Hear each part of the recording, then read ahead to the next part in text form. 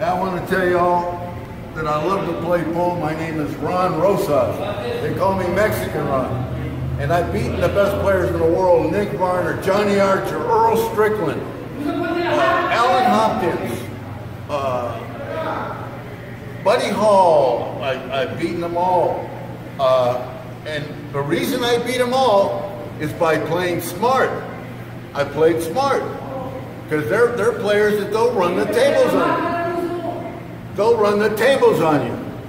And unless you play smart, they'll just run the tables on you. But show the table here, please, sir. Here's a perfect example. This table right here. You can show the table and the balls. I got the cue ball right here, the one here. Notice I don't have a pocket over here.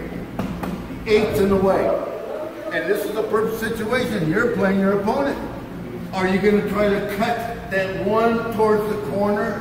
A makeable shot, but very missable. Or do you control the play and play smart? I say play smart.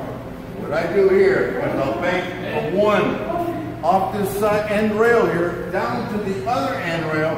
And when the cue ball hits, I want it to go forward. I don't want it to go too fast. I'm not going to hit it too high.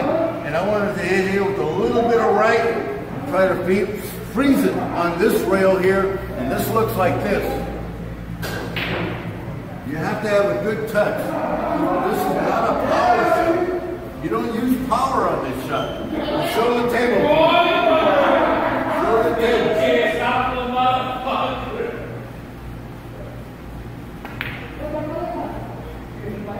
Now see, if it don't hit that 7, look where the 1's going.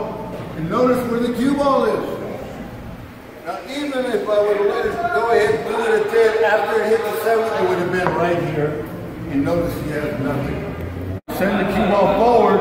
I'm going to bank the 1 off the end rail back down here. And I want my cue ball going forward. But that doesn't mean I want to hit the cue ball high. I don't want the cue ball running too much. I want it to freeze on the rail. So I'm going to hit it. You can show this, my friend. I'm going to hit it very close to center cue ball. But when I hit the cue ball, my tip's going to stay up. My tip's not going to go down. Watch this, folks.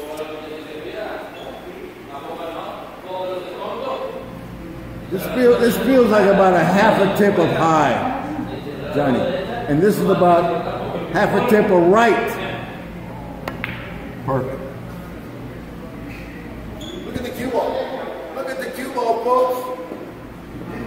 End-to-end rail, as opposed to shooting the tough shot and possibly giving up an easy table. This is how I beat the best players in the world. Here's another situation where I can make the 7, show the table, I can make the 7 in the corner, but it's a missable shot. But I got an easy safety. I'm going to hit the 7 this way, over here. I want the 7 coming down here and try to freeze it on the end rail. And my cue ball is going to go to the side rail, try to freeze that on the end rail. And it goes like this. I don't want to hit it too high.